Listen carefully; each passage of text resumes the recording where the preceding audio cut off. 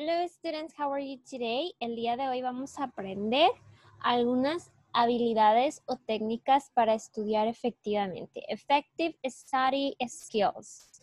So look at the picture.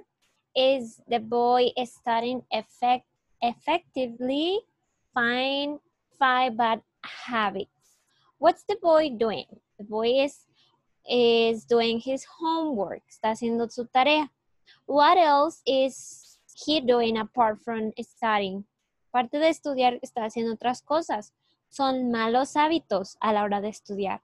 Entonces, uno de los hábitos malos puede ser studying in bed, estudiar en la cama, listening to music on MP3 player, watching TV, chatting with friends on the computer. Aquí tiene el chat en la computadora. Using a cell phone.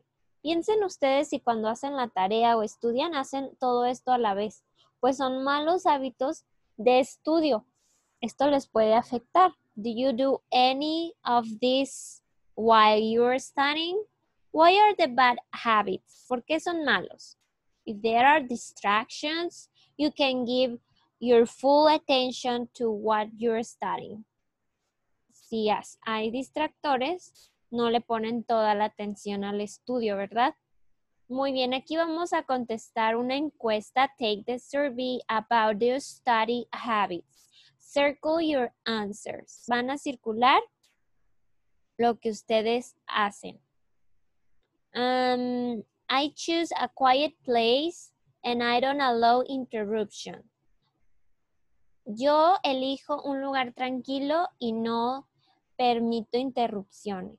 Always, siempre, sometimes, a veces, occasionally, ocasionalmente o never. Circulan su respuesta de esto. 2. I decide when and how long I'm going to study before I start. Decido cuándo y cuánto tiempo voy a estudiar antes de comenzar. I study in different ways. I read, I write notes, and I talk with my classmates. Ustedes estudian de diferentes maneras, leen, escriben notas y hablan con sus compañeros. 4. I organize my notes by subject so they are easy to find. Organizo mis notas, mis apuntes por materias, así es fácil encontrarlas. O tienen una libreta para todo, así en una hoja de matemáticas y en una hoja. I review my notebook every week. Reviso mi libreta, mi cuaderno cada semana. I try to write what I learned in my own words. Intento escribir lo que aprendí en mis propias palabras. Es decir, que cuando la teacher está hablando, que ustedes van anotando como lo que se les queda grabado. If I don't understand something, I ask someone or look online. Si no entiendo algo, pregunto o busco en internet. I keep a record of new vocabulary in my notebook or on my computer. Yo mantengo un récord de nuevo vocabulario en mi cuaderno o en mi computadora. Palabras que vayan aprendiendo, anotarlas. Always, sometimes, occasionally, or never.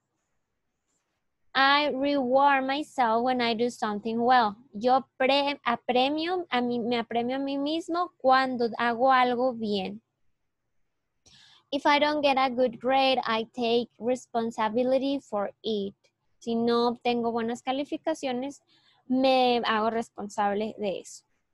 Ya que circularon lo de always y todas esas, van a sumar los puntos. Aquí dice cuánto vale cada punto y el total, y así van a leer sus respuestas. Ok, check your answer y van a ver si ustedes tienen buenos hábitos para estudiar y cuáles pueden mejorar y por qué. Eso es en esta página.